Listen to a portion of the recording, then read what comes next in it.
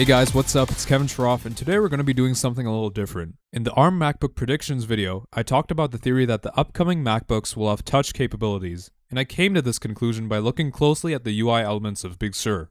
With Apple's ARM MacBooks coming right around the corner, I thought, what better way to see if Big Sur works well with touch than trying it out with touch? So let's investigate with Big Sur running on my XPS 15 9570 Hackintosh. Before we do that, I'd like to briefly mention that the music used in the intro was made by me under the name NIVEK FFORHS, and if you want to listen to it, links are in the video description. Firstly, we'll boot up the macOS virtual machine on my desktop. We'll be using this to create a macOS installer USB. Now that we've booted the virtual machine up, we need to download the macOS installer application off the App Store and create a vanilla install USB. My plan initially was to create a Big Sur installer USB so that I could directly do a clean install of Big Sur on my XPS 15. This unfortunately did not work, and for some reason, whether I made a vanilla method Big Sur USB installer or flashed a pre-made Olerilla Big Sur DMG, I just had continuous issues trying to get the installer to boot. So instead of directly installing Big Sur, I changed my plan to first install Catalina and then upgrade that install to Big Sur.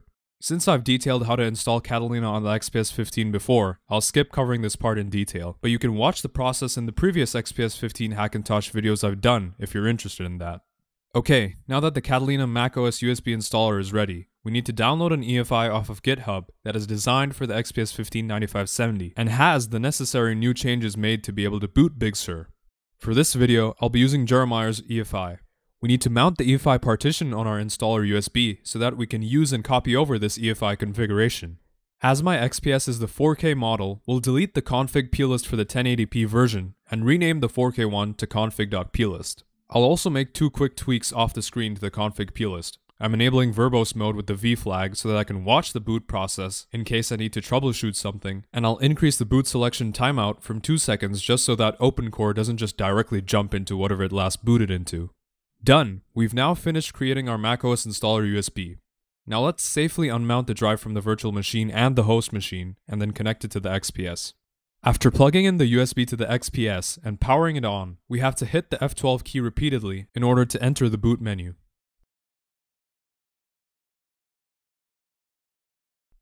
Sometimes the USB's EFI will be recognized automatically, and sometimes it won't. Either way, I like to play it safe and directly point the XPS's UEFI to the specific OpenCore EFI file, so I know for sure that it knows where exactly to look when booting OpenCore from the USB. Now we save changes and reboot, and select the boot entry for the USB we just manually made. This is the Clover boot menu, and from here I'll select the macOS installer partition on the USB.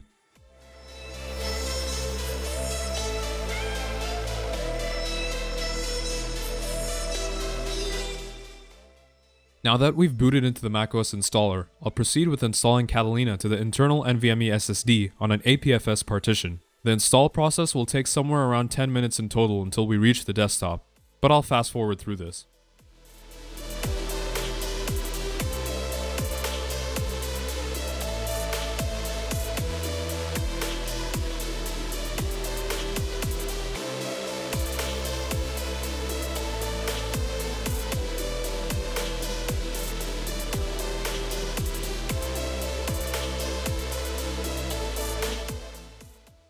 Okay, now that we've successfully installed Catalina onto the XPS, let's remove the USB and once again connect it to the virtual machine.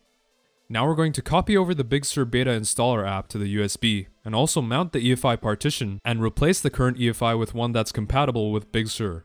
This will be needed once the macOS install successfully updates to Big Sur in order to be able to actually boot it. Now that we've copied over the new EFI, we can launch the Big Sur installer app and begin the installation. After it's complete, we'll reboot and enter the next phase of installation.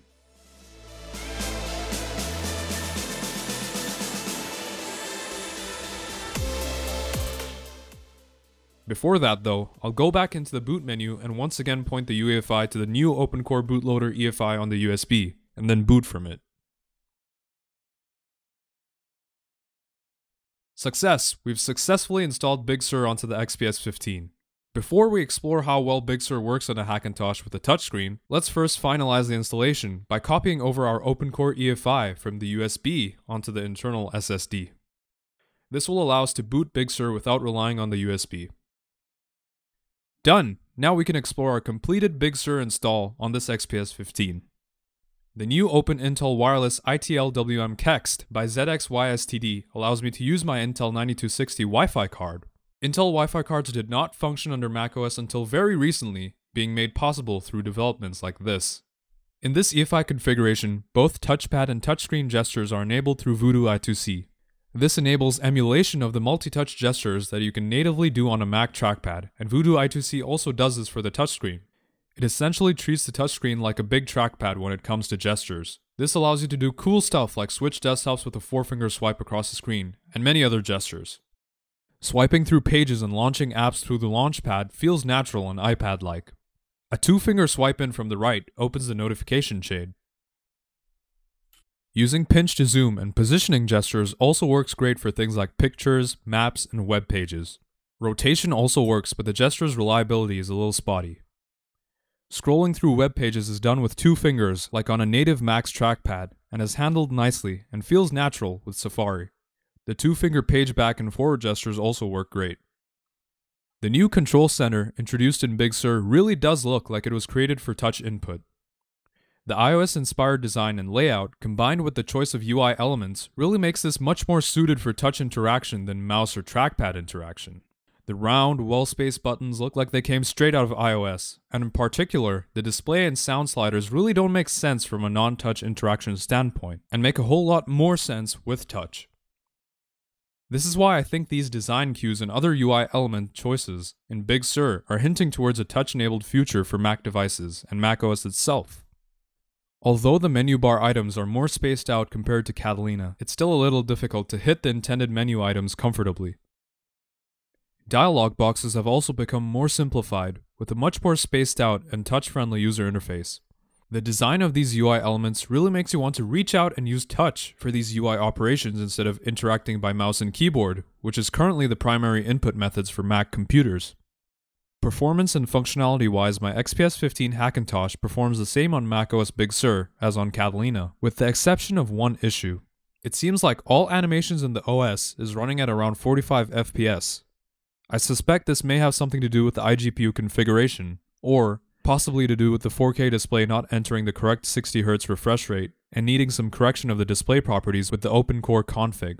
This is something that is also currently experienced by other users of this EFI on Big Sur, but will probably be solved later. If you want to see more specifics of how well the XPS 15 performs as a Hackintosh, check out my previous XPS 15 Hackintosh videos where I go more in depth on performance, functionality, what to expect, and more. Thanks for watching, guys. Hope you enjoyed this video. If you did, please subscribe and hit the like button below. If you have any questions about Big Sur on the XPS 15, feel free to leave them in the comment section below, and I'll do my best to answer them. Additionally, all the music used in this video was made by me under the name NIVEK FFORHS. Links are in the video description below. Thanks, guys, and see you later.